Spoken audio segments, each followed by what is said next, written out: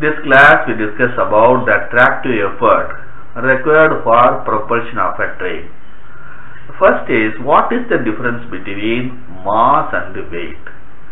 Mass is the quantity of matter contained in a body.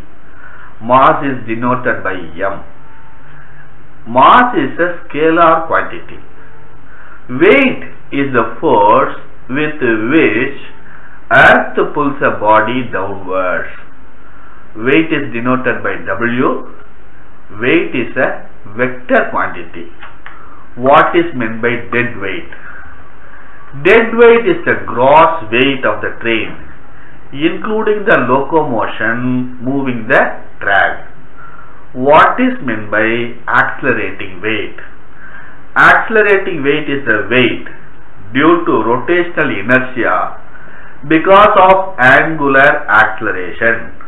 The total effective weight of the train will be more than its dead weight. This is known as accelerating weight. The accelerating weight is about 10% more than the dead weight. What is meant by adhesive weight? Adhesive weight is the weight on the driving wheels of a locomotive which determines the frictional grip between wheels and rail. What is meant by frictional grip? Frictional grip is the adhesion between the wheels of a locomotive and the rails of the railroad track. What is meant by coefficient of adhesion? This is the ratio of the tractive effort force just necessary slip the wheels on the track to the adhesive weight. It reduces with increase in the speed.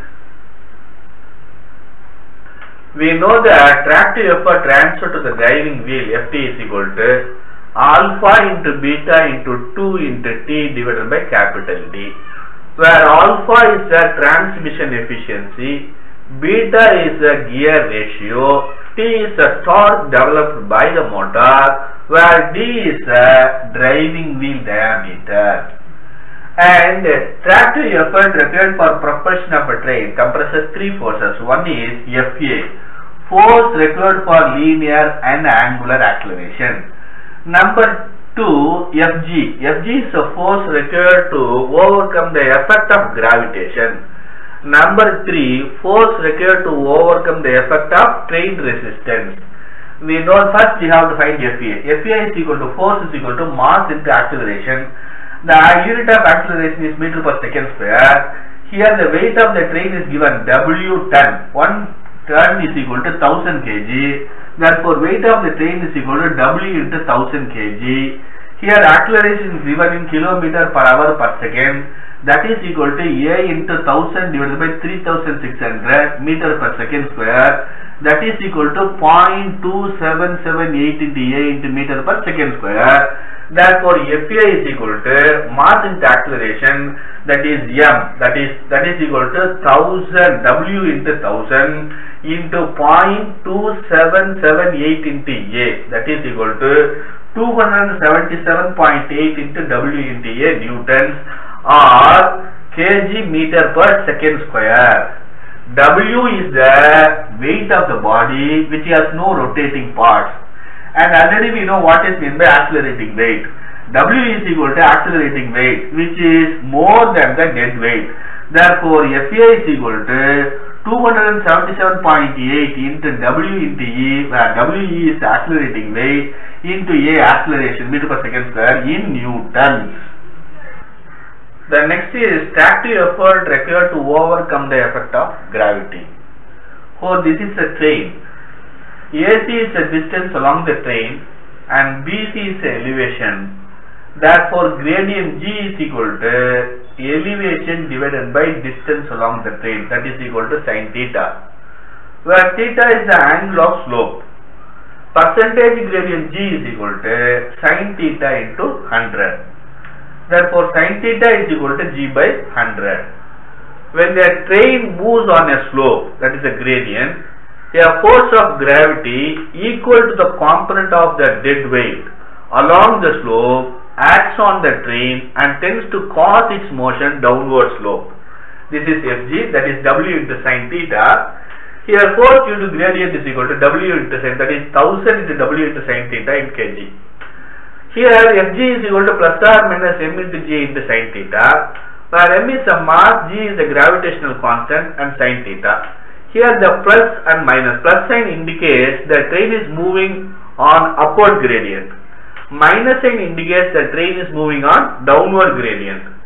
Here we know that sin theta is equal to g by 100 and m is equal to 1000 into w, g is equal to 9.81. Therefore Fg is equal to plus or minus 98.1 into w into g in newtons. The third is tractive effort to overcome the train resistance, that is F suffix R. When the train is running at uniform speed on a level track, it has to overcome the opposing force due to the surface friction. That is, the friction at various parts of the rolling stock, the friction of the track, and also due to the wind resistance. The magnitude of frictional resistance depends upon the following. Number 1, shape.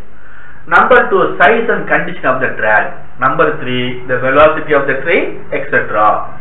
R be the specific train resistance in Newton per ton of the dead weight, or R is equal to specific resistance to motion, where W is equal to dead weight of the train in newtons.